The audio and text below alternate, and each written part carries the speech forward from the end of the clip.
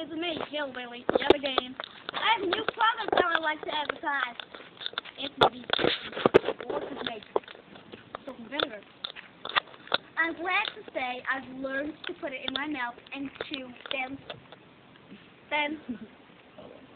then follow.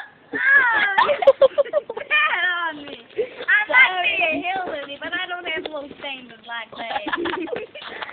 Please.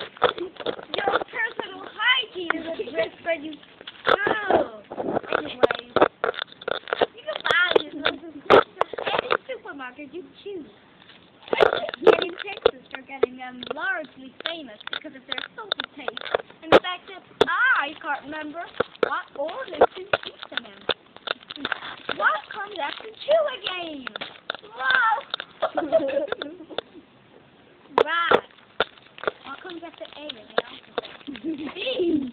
So thanks. This is the one I'm struggling with. I knew it. I thought it was A, C, D, D. But it's not. Anyway. You could be a three, did I?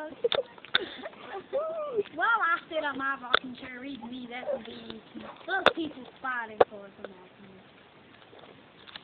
Fighting for the right to eat Salt&Vinegar crisps. Now we will have the national anthem.